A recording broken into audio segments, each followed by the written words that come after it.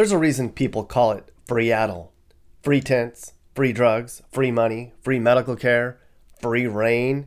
What began as a sympathetic and civilized agenda has exploded into a crisis. All over Seattle are signs of misfortune and tragedy. And despite a lot of the money and platitudes, the catastrophe here is only getting worse. So on a chilly day in late October, I drove all over the city to see the extent of it all. The goal was to check out Seattle's newest plan, a series of tiny temporary villages that the city thinks will help alleviate the number of people on its streets. And along the way, I got just a small glimpse into how bad things in Seattle have become. A big part of the problem here is drugs and mental illness. While the cost of living's put hundreds, if not thousands of Seattleites out of their homes, it's the city's policy on drug use and law enforcement that really has made the problem here so bad. The city tolerates drug abuse and even encourages it. Police officers complain they can't enforce drug laws or property crimes. It's a broken system here and residents are fed up. A lot of people feel the city caters to its growing homeless population and even encourages more of this through its lax policies. At this point, it's hard to tell if Seattle's the infection or the host. And because of all of this, property crimes in Seattle are the highest they've ever been. Smashed windows, stolen cars, stolen bikes, home robberies, muggings, vandalism, arson, rapes, assaults. It's appalling. Of all major U.S. cities, only San Francisco has more property crimes, for all the same reasons.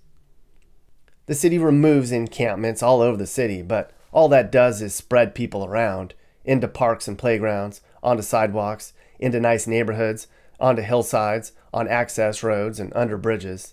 It's awful, and it's sad. There's limited shelters here, and many of the people here don't want to be in shelters. Sometimes shelters can make the problem worse. I mean, in some Seattle shelters, they supply heroin and even show residents how to safely inject the drug. What the hell? It's estimated there's 12,000 people living on the streets in Greater Seattle. This year alone, Seattle's spending $120 million to combat homelessness. And one of the big plans the city has are a series of tiny villages. So that's what we're going to do. Seattle has a list of all the new villages that are springing up where it aims to house its growing homeless population. I'm skeptical of the plan. I mean, all the little villages we're going to see are only going to be able to house a small fraction of the homeless here. And based on conversations I've had with residents in other cities with a homeless crisis, what makes more sense might be solving the drug and mental illness problem, so you wouldn't need as many homes. But alas, I'm not directing the policies here, nor am I a Seattle resident. Let's begin our journey to see Seattle's grand plan to solve its homeless emergency. On our way to Rosie's Village, first established permanent little mini village in the city of Seattle.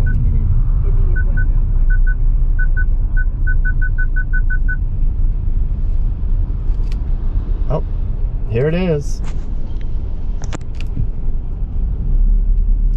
Here's one right here. Turn left, then your destination will be on the left. Right in the middle of downtown. Or not downtown, but there's a little village right here. Rosie's. Your destination is on the left.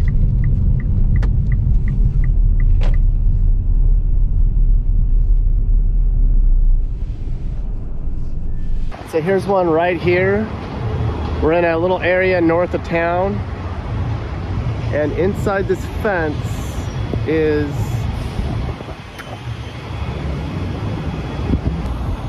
it's fenced in, so they're protected.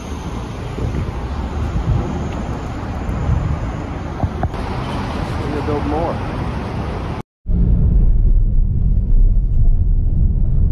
Okay, right now we're going down to an area that's east of downtown. It's called Seven Hills Park, and traditionally there's a lot of homeless tents, unauthorized camping going.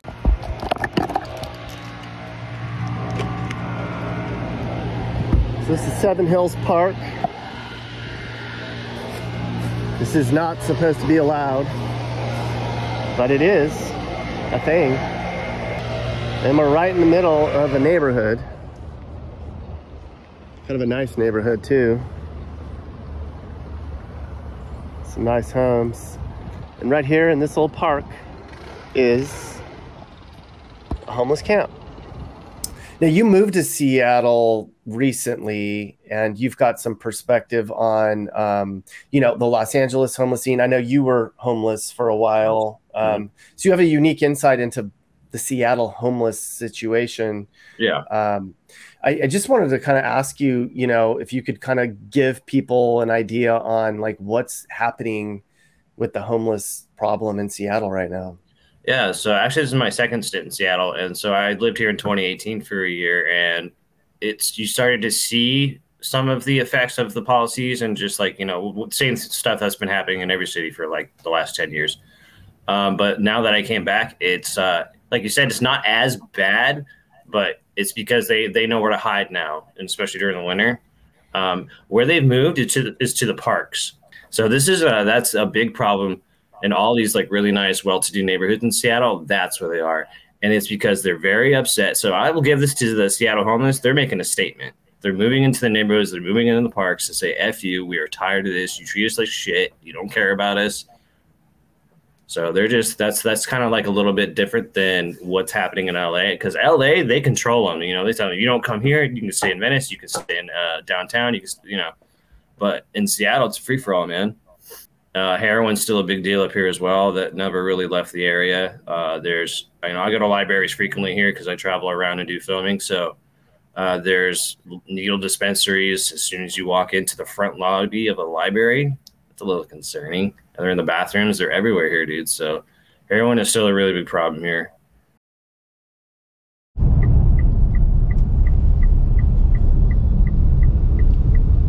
Apparently we're coming up on another one of these little teeny villages. This one's called North Lake Village. And it's only a mile from the first one. Kind of under a bridge in an industrial part of town. Some of these used to be temporary, and then somebody donated the land so that these people could live. You can see it's right here. There's another one. It looks like the first one we saw. They've got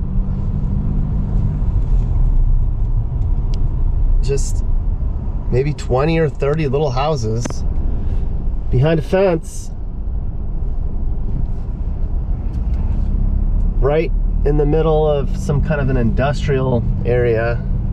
I think they used to camp here, and then the city got them to donate the land. Please help us move. We need a new location. Look, you can see there's a shower in there in the back, like a little common shower. And that's sort of what they're trying to do. I think there's probably 30. No, there's not even 30. I'd say 20 in there. But I mean, how many of these can you build to house the thousands of people in this city? All right, we're gonna go to the next one now. Sorry, I'm just gonna keep talking because there's a lot to talk about. This really pissed me off too, because I came up here to help the homeless situation as well, and I wanted to get involved with the organization called We Heart Seattle, and they're strictly a volunteer organization. They don't get paid by anyone. They strictly do this out of the kindness of their heart. So about 2 or 3 weeks ago, the governor, or not the governor, the mayor of the city, issued them a cease and desist order to say, hey, sorry, you can't help the homeless anymore. Please don't go pick up trash anymore. Please don't give them clothes. They've helped 68 people get off the street. They're not allowed to do that anymore because of they're disruptive. Can you please tell me how volunteers that don't get paid, have no contract with the city, out of the kindness of their hearts, are being disruptive to the society? That blows my mind too. So, I mean, there's an argument that, I've heard a lot of people say it's a money grab, like the city makes money or profits on the homeless problem, or somehow benefits by encouraging homelessness and drug use. And is that true? Why would they do that? Is that true? Like, how would that work? Like, is there a reason the city would want to have? Yeah, no, I've heard this in LA too, and in LA you can prove that because of all the that Triple H policy they passed. There's paperwork that actually proves that they're making money off in LA. Seattle's a little different. It's a little hard to quantify why they're doing this. I mean, I know why, because they want to, they don't care about you, and they just they're trying. It seems like they're like just trying to destroy the city. I swear, it's just what it seems like. It just seems like they just want to make the city as crappy as possible, and just ruin the infrastructure. And to me, I think it's just easier for them to just say, it's kind of like San Francisco here, dude, where they literally they can do drugs here. They don't get busted for stealing. They don't, they can pretty much live wherever they want. So again, that's just seems to be the liberal theme, is to just further degrade society in that way and not help these people and further. I mean, they'll give them drugs. They'll give them, like you said in your San Francisco, your tenderloin thing. Same crap here. They give them drugs. They give them needles. They give them their needles. So I mean, they're not helping the problem. Obviously, they're perpetuating it. So it's very, very confusing. Yeah, and they actually show them how to take the drugs. Safely do drugs. Yeah. Here's how you inject it. Here's drugs 101. Yeah. Yeah.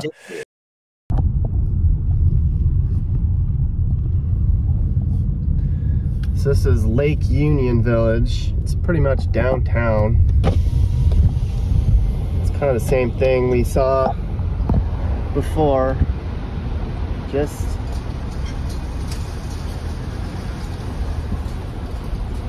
$30 or $40 little mini places right here. I'm doing like a documentary on this whole thing that's going on. This is great. Is there a way I can like talk to anybody, or? I'm the manager. Can I sit down with you for a couple minutes and do a quick little interview? You need to talk to Josh Castle, or... I called him and he didn't call. He was gonna call me, he didn't call me back. Inner Bay, yeah. There's like a brand new one going on. And he said that there's like 20 of these so far, and there's like 30 each. That's like 600 people. Yeah. How many total does Seattle have that they're trying to house? Oh, I think we have 9. 900? No, 9 villages. No, I mean like 600. Will that make a dent? I guess that's the question.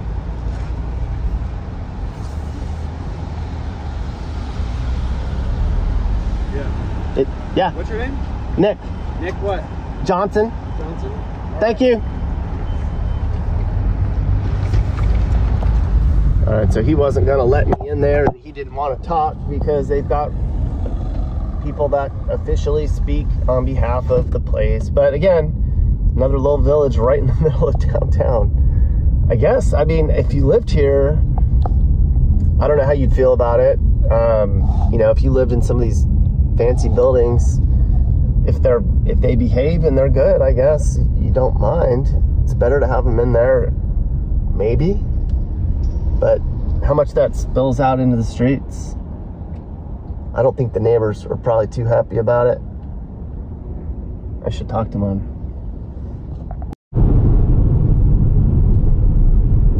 They're on the west side of town, over by where the football team plays. Your destination will be on the right.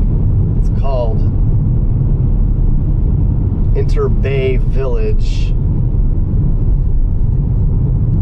It's over by where the football team and the soccer team play. On the west end of town. I think there's another one up here.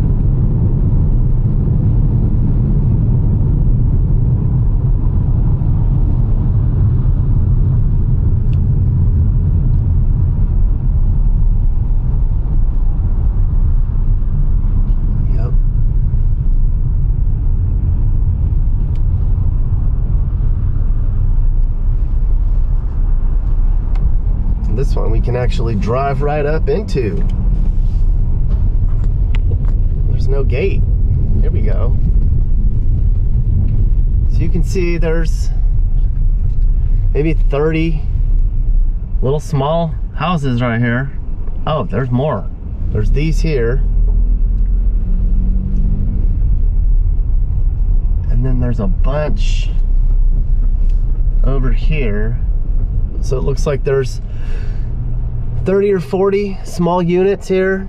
just enough for a bed and a table for these people to live in.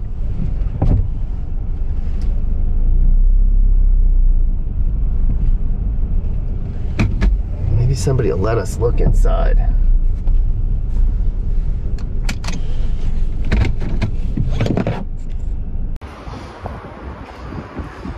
All right, so we're inside. These are these little units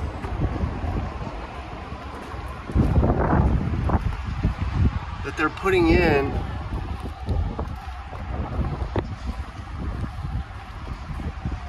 Well, this would be a little village.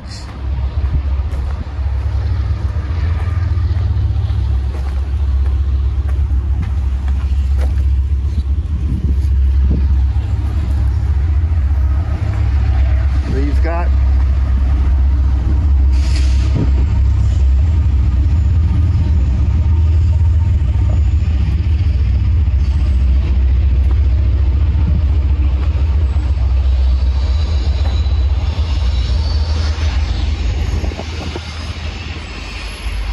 everyone's going to be staying.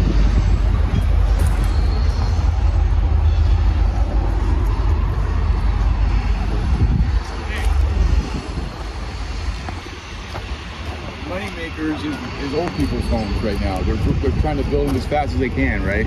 With baby boomer generation. Retirement homes. Right. So that's what I see here. Older people. I see old, infirm.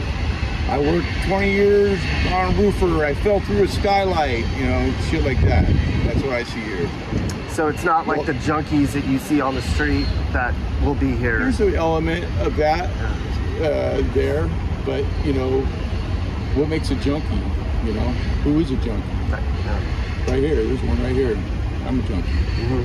You know, so you know that when they show on the TV some fucking skeleton, that's not the truth. It's everybody. Just average people. Anybody, everybody's one step away. Anyway. Can I show inside how big it is? Yeah, it's nice, huh? Yeah. Not bad. Just enough for a bed and a table. That's all you need, right? You got bed, table, heater, 20 amp circuit. Yeah. The shower trailers are pretty nice. Or the all there. Those are pretty nice. Yeah. And they don't have to pay to live here, or they have a small rent they pay. It's free. Okay. And then other rules. They get taken care of very well when they get here. It's supposed to be a transition. Just try to get them to where they need to go. Yeah. That's what we're trying to do. Right. Safe place to be. You know, 24-hour surveillance, you know, by the people that live there. Yeah. Is it getting worse because of the cost of living? Do you see more and more people, like more and more needs? Well, when the COVID hit, there was like a panic. Like you could feel it. I mean, you feel it everywhere.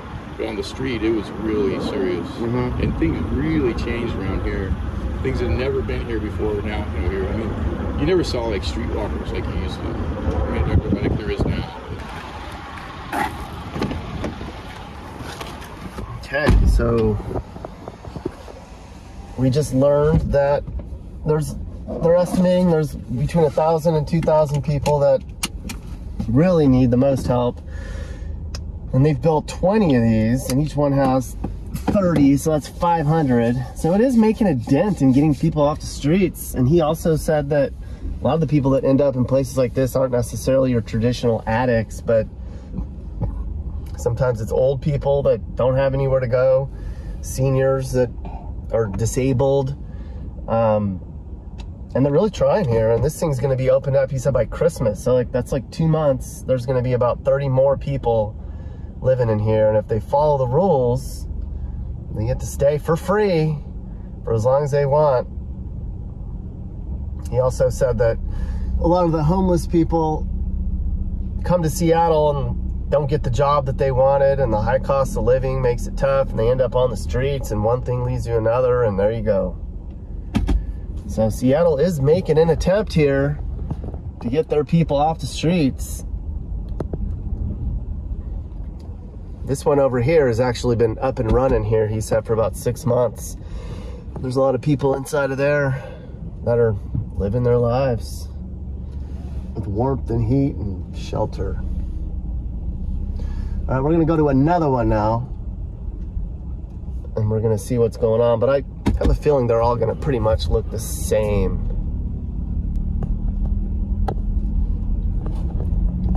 But this is just some random lot that's just maybe 2 miles from downtown. It's been converted into a tiny home village.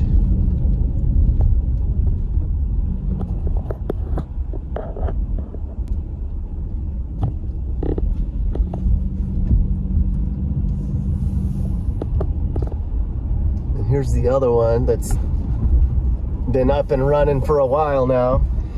Looks like they're safe and sound inside their little community.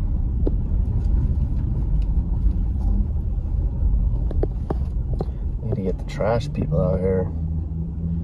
All villagers, please check in with security as you walk in the gate.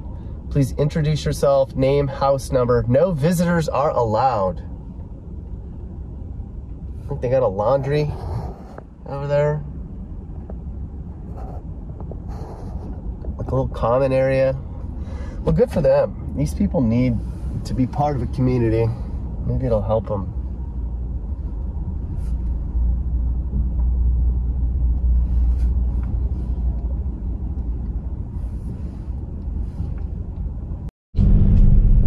All right, well, so we're right by the airport here.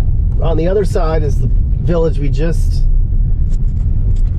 visited, and then 3 blocks away, again, more of this permanent, temporary, look, no parking. Okay.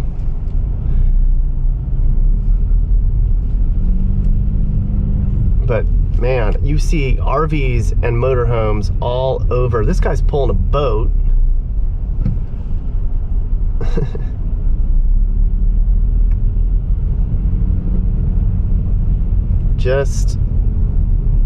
And you can tell these people have been here for a long time. There's more of them over here.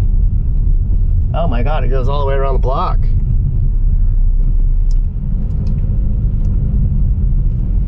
This isn't even on the map. And this is clearly not new.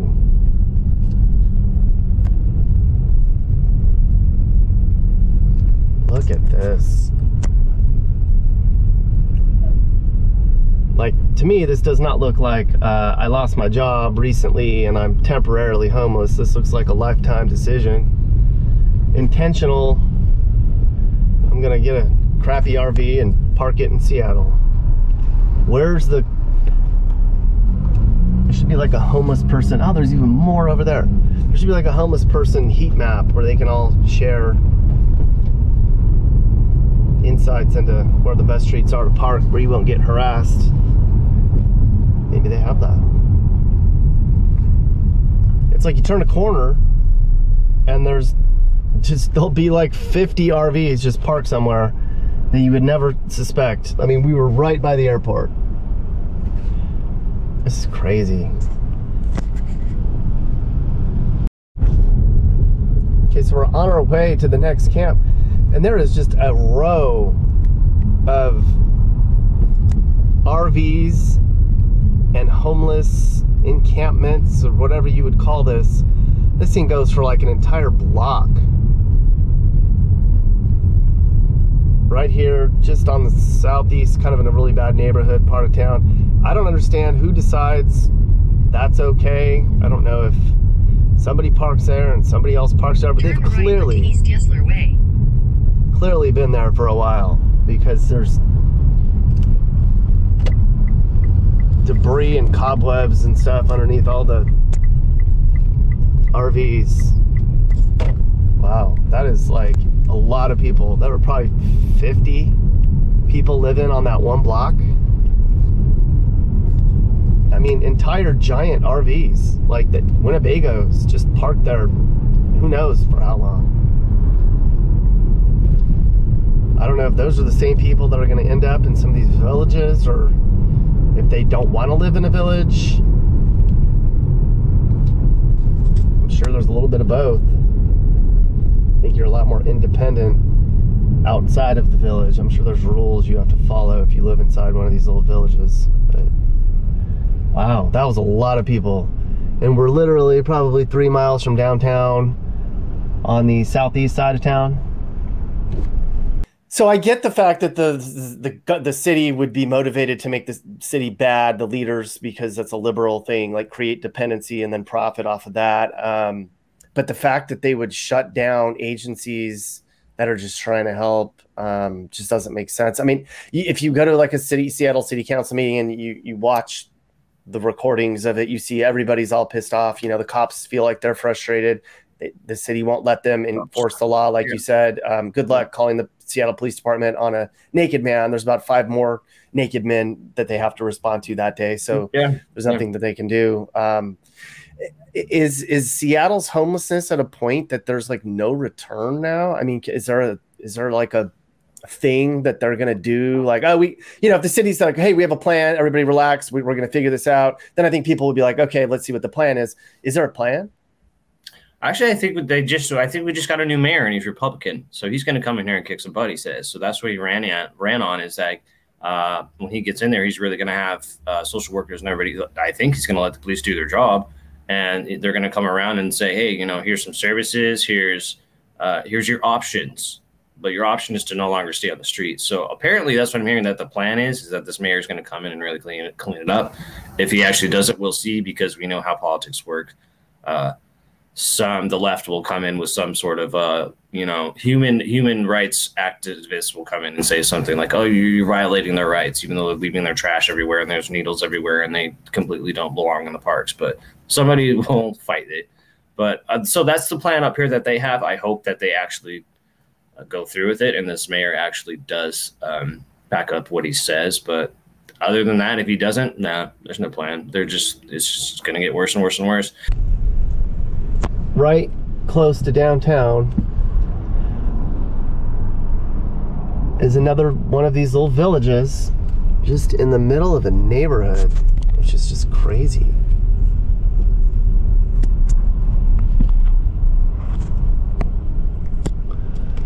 And you can't really see or get in there either. All these are walled in. And it looks to be like there's 30 or 40 right here, True Hope Village. So you can clearly see they're doing a lot of gentrification down here around where all these camps are. Like, what's going to happen? Are they going to build around these teeny villages and just let them be in the middle of all this new construction? I don't know.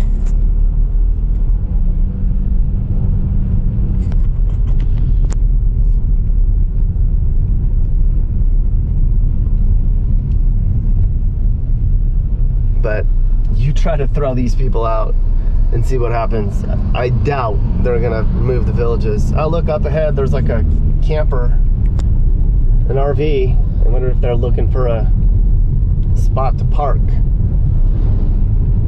because I'm gonna bet that they're not on vacation. Although they do have a surfboard on top and it says Illinois, so maybe they are. They kind of blend in though. Who knows?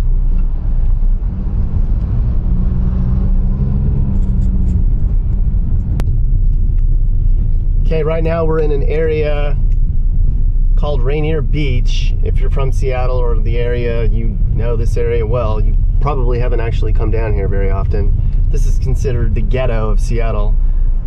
For those of you that live in an actual ghetto or know what an actual ghetto looks like, you're gonna be like, this is Seattle's ghetto? Yes, apparently so. Yeah, so I drove around and I saw there were about 20 teeny villages all over Seattle, and I went to as many as I could find. There was anywhere between 20 and 50 little small homes. I don't know if you've seen those around town in different areas, and I think at count there's like 1,000 total little teeny homes scattered throughout Seattle. Now they've got 15,000 people on the streets in Seattle. Is the goal to build a teeny home for everybody? Is that part of what they're trying to do? I don't see how they're going to do that. There's where they're going to. I mean, I haven't seen these tiny homes. So are they under the bridges or the freeways or where are they? They're scattered throughout. So like there's a map. The city of Seattle has a map that I can actually show a link to where they've got like a different a list of all the little teeny villages. And a lot of the land was either donated or they bought the land, you know, small little 4 or 5 acre plots where they've gone in and put little teeny homes in little makeshift villages, look like little Smurf villages. And they're all over the city, and there's plans to build more. I just can't imagine that they're going to build. Number one, can they build enough of these to support all the people? And number two, it's just going to incentivize more people to want to. I mean, if you're like, hey, they'll build you a little house, and who's going to have the motivation to get their life in order if they just everybody gets a free home? Well, if you advertise that, absolutely. And that's a big reason why people do come up to Seattle, because you get free drugs, free houses, free food, free clothes. You don't have to do anything. You really don't. So I would say they would probably want to build more tiny houses because that's more money coming to them. That's more people they get to hire. That's the more scheme that gets to keep going. Also, where they're living in, though, especially now that it's starting to rain a lot, they live underground. There are tunnels that they live in. Freeway overpasses are big too. RVs are the big thing here. I see RVs all over the place, especially in Georgetown, Ballard. Dude, there's a guy in Ballard that has an RV. I crap you not, dude. This is on the news. This guy has an RV parked on the side of the road, and he's building a second story on top of it, out of wood, just straight up on the side of the street, building a second story on top of his RV. And it made the news, and this guy's just like, oh, you know, I got carpentry experience, so I just felt like building a second floor on my RV. And the neighbors are freaking out because, like, what if something happens? What if the roof caves in or something? Like, something could happen. What if it falls over onto something? Like, but nobody's doing anything. This guy's literally got a 2-story RV in Ballard. So, I mean, people get really creative where they go. I mean, if you live in this area, people are really good at like being woodsy. You know, they know how to beat the rain. They know how to put tarps over their stuff. They know how to build, get those wood pallets and get yourself off the ground, all that stuff, you know. So a lot of good campers up here. So, you know, if you're homeless up here, you know how to do it. They know where to hide. They know where to go. So they go do their heroin and they go pass out for a couple of days, and then you see them again, leaning in the middle of the street somewhere. Okay, so the area we're at right now is actually right next to King County International Airport. And we're headed towards a place called Georgetown Village, which is another one of these little teeny communities way down here. I mean, there's a lot more room down here. You'd think that this would be a spot where they'd put a lot of these little things, but most of them seem to be closer to downtown. Okay, so here we go again. This is called Georgetown Village. And clearly a lot of people have vehicles because there are a lot of cars parked outside. We got a BLM sign out there. And it looks to be pretty similar to a lot of the other places that we've seen so far. She's clearly about to begin her day at 1 o'clock in the afternoon. Oh, unless she doesn't live there. You're not supposed to have visitors in there. We just caught somebody sneaking out.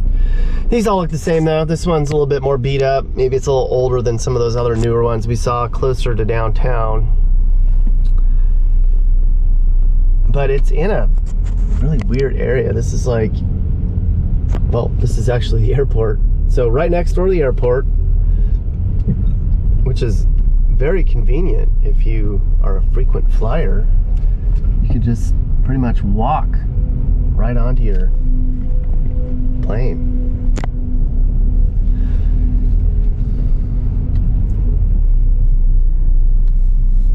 But yep, teeny house, teeny little village. There's probably, it looks like there's about 30 units behind that fence. This one has barbed wire on it. They really do want to keep people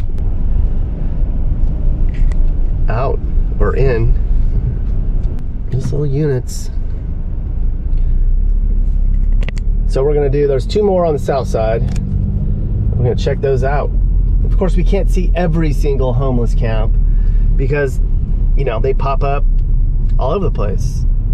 You know, they come and go as they please in what's clearly a bad part of town. And I'm not saying graffiti means place is a bad part of town, but I am saying a lot of graffiti is a bad part of town. So right now we're going to another one of those emphasis spots where there's been notorious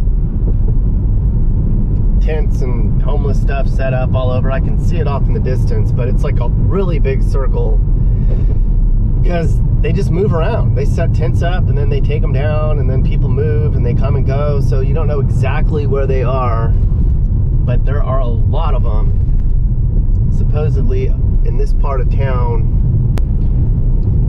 I could actually see them from the road, but I don't know how to get down to them. We're gonna try to see if we can find them. So I think there's a bunch of homeless people down in this ravine somewhere, but I ain't getting paid good enough, well enough to go down there and find them. You go down and find them. But they're down there. I think they just live in the woods. I would say that it's kind of like LA, where they make policies. Oh, here's how they make money in LA is they hire all the contractors and all the people to do the planning to do the housing, but they never actually do it because then some like bureaucratic red tape pop. Like people donate to this kind of makes sense. Like the people that donate to like either private organizations or even to the government never really gets back to the homeless people. It all goes to the politicians. So that's why they have like this little system that they developed to where all the politicians are getting rich and the homeless stay homeless. Yeah, So, raise money to solve homeless and then use a lot of the money to pass just like for charities. the election. Just like charities. Yeah, you know how charities always get accused of like 90% of the money gets allocated to the people actually running the charity and only 10% goes to same thing. That's how they make their money. So they run it like a charity. Yeah, no, I get you. I agree. I mean, I tried to get some nonprofits when I was in San Francisco to kind of talk to me about the issue, and they all said they didn't want to talk to me. And then the more I dug in deep, I saw some of them had 40 people on staff. They want to tell you. They don't want to tell you what they're really doing. Yeah. No. Okay, so now we're going to an area that the city has drawn a map around as being an area where there's notoriously a lot of homeless people, but Your destination is on the left. I don't think it's there anymore. Used to be kind of, you can even see that. There's like a big area. Oh wait, there's some over here.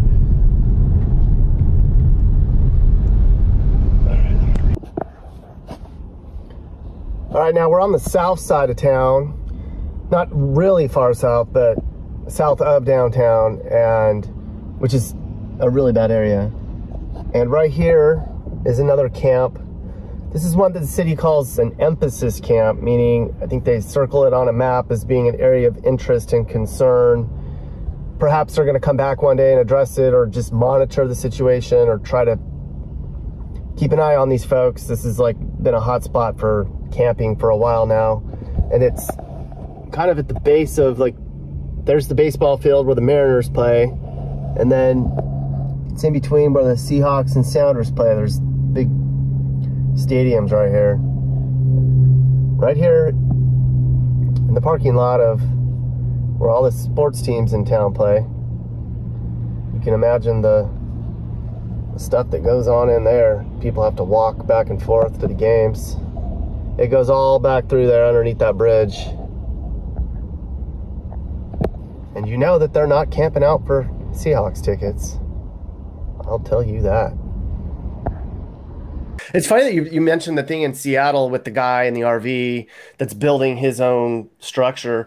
In Portland, there was they're actually laying cement on plots of dirt where there'd be some tents, and all of a sudden there's a structure, and then they go back like 2 days later and there's cement poured and they're starting to build. Are you serious? Wow. Yeah. And then they have to go in. I mean, it's one thing to tear out tents and tell people get out of here, but it's another thing to rip out rebar and wood structures, and like it's just a free for all up there, man. That's what I'm saying, though. I mean, it's just like people are fed up. People are just, they don't care anymore. They know they can get away with it. There's no cops. Nobody's going to come and say, you know, sorry, you can't stay here.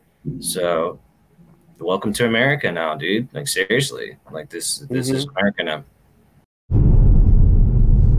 Driving around downtown, you don't really see a lot of homeless people in big camps like you do in Los Angeles and Portland. Now, Seattle does have some camps that are borderline regulated. The city kind of allowed them to take over some of the sidewalk areas, I guess anything between the curb and the sidewalk, and an area where people are supposed to be unloading. The city kind of like let them have that spot for a while, and now apparently they're taking their streets back and they're pushing people out of the downtown area. There's an area downtown that they have not pushed them out of that we'll go see in a little bit, but for the most part they're sending them out into bridges, or they're moving out into areas that are out under bridges, into fields kind of away from the city center, or they're going into some of these temporary or somewhat permanent little teeny villages. So you don't see large numbers of people in big groups downtown. You'll see people sleeping in doorways, and there are tents downtown, but it's not crazy out of control like I guess it was previously.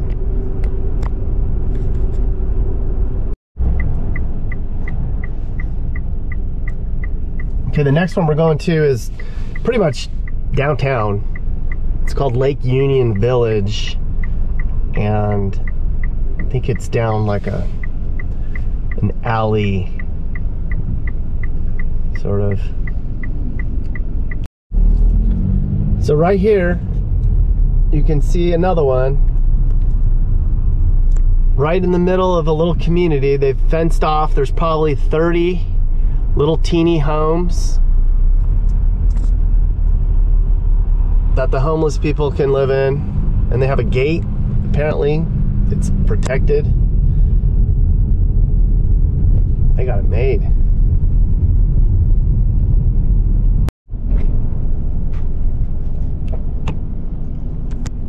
By the way, Seattle's Chinatown is ghetto. Ghetto. Poor Chinese people have to deal with all this crap. There's graffiti everywhere. It's bad. Homeless people. Do not come to Chinatown when you go to Seattle. Just don't even do it. Look, they like broke all the windows. Turn right onto 10th Avenue South, then turn left onto South Weller Street. It's like broken windows and graffiti and bums. That sucks.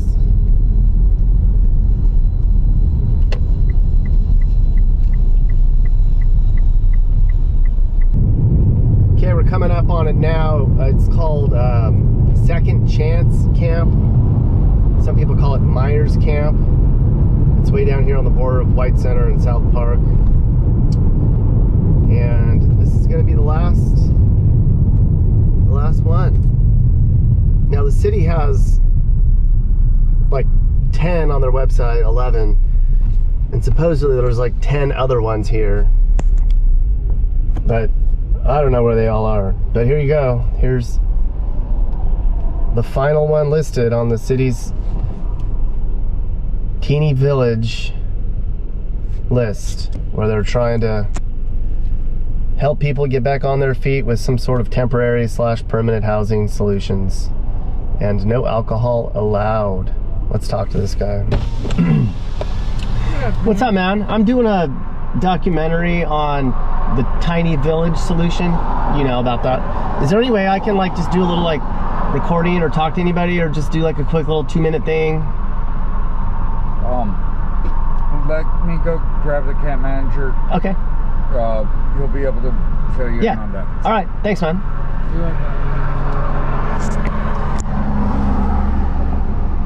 All right, so he's at the camp manager. What I'm trying to do is basically just ask a couple questions is all.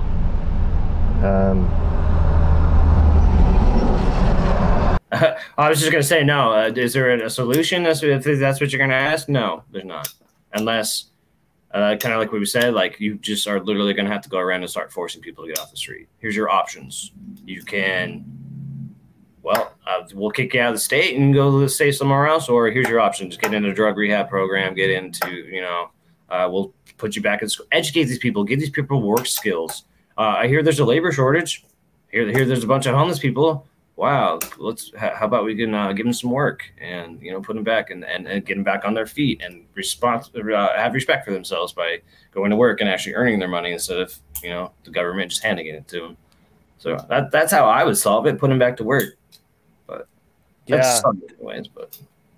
Yeah, a lot of cities spend a lot of the budget on trying to build affordable housing for their population instead of addressing the underlying issue, which is drug addiction and mental illness. And it's almost like you would think they would devote all their resources to get these people clean and sober and smart and motivated again, and then help transition them into the real world so that they don't have to build a house for everybody instead of just sticking them in a place.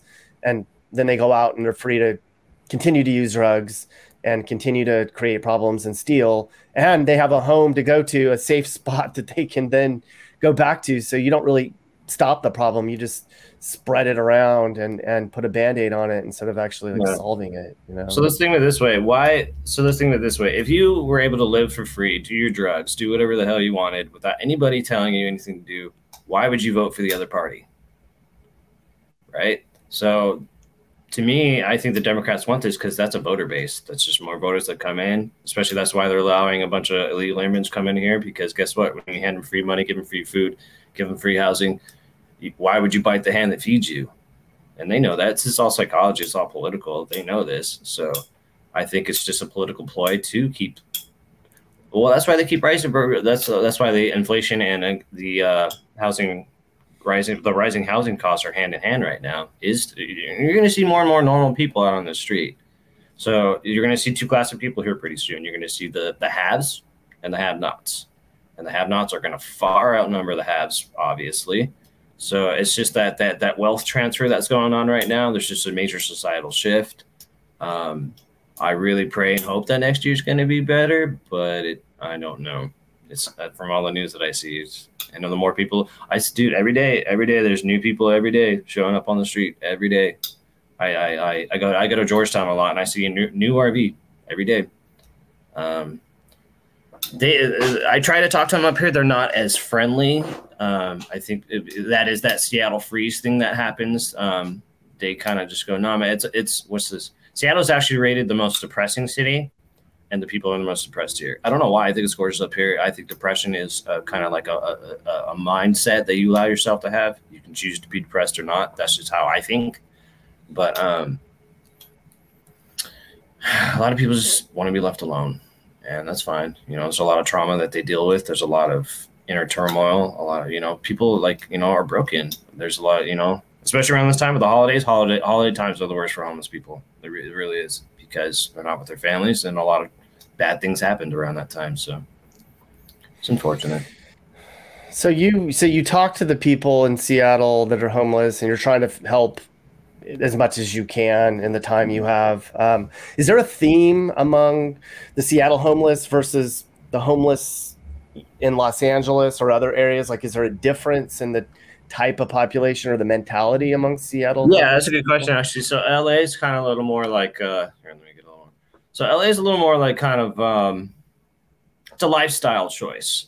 Like, you literally had people from all over the world coming out there to live, I can live on Venice Beach and not, just live in a tent, do whatever I want. Awesome. There's still that like kind of Hollywood thing where like everyone's got like a persona and like everyone's got like a little gig that they're doing and they're so important. Up here in Seattle, it's like these are like, people don't talk about that stuff. These are like local people that grew up in Seattle or around Seattle, Tacoma, or down the road. So this is their home. This is, their family's close. So it hits a little harder for them. They're not transients. They're from here. So it's kind of like a little more of a living nightmare for them every day because they're reminded of the past. You know, they see it. Their parents could be an hour away, 20 minutes away, who knows? You know, so and like I said, the heroin thing that really messes people up here too. Heroin compared to meth is very different. If I had to choose, and I don't want to choose either, but if I had to choose, I'd deal with a heroin addict because they just kind of zonk out and do their thing. You know, you don't really have to deal with them all that much other than when they kind of wake up and they don't know where they're going. But meth heads are the worst, dude, because they're up constantly and they turn into zombies, dude. Like you cannot, like they're out of their minds. And don't deal with meth heads. They're the worst. So I guess like that's kind of going. It's a little more compassionate up here, I guess.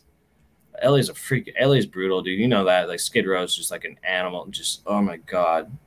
Skid Row's the worst. So there's nothing I like that. There's no Skid Row up here. There's no like, you know, Venice Beach where it's just out of control tents everywhere. It's a little more spread out. Seattle's kind of like, you know, a little, as you know, it's a smaller city, the downtowns. Oh, here's the problem. Okay, here's the difference between LA and Seattle. I think it's a lot more violent up here. Right? That's a little weird to say that it's a little more violent in LA. LA's, the homeless, they kind of just like keep it amongst themselves. But here's the problem. In Seattle, they attack the public. Like a lady got sexually assaulted here 2 months ago by a homeless guy that was off his rocker in the woman's bathroom, and she was pregnant in the courtroom. Like, this is ridiculous. So there's just a lot of, oh man, it's just like there's no laws here, so these people just come up here, and there's a lot of Washington is one of the least educated states, so there's just a lot of degeneration that keeps perpetuating here, and it's a vicious cycle, and that's why it's a local problem here more than a national problem like in LA where everybody comes. This is a more localized problem in Seattle. So, yeah. What is word on the street? What's the hope or the optimism that Seattle homeless problem and the drug use and the crime and all that will get back down to where it was before the spike? Like, are people optimistic that that's ever going to happen again? Is Seattle ever going to be the same?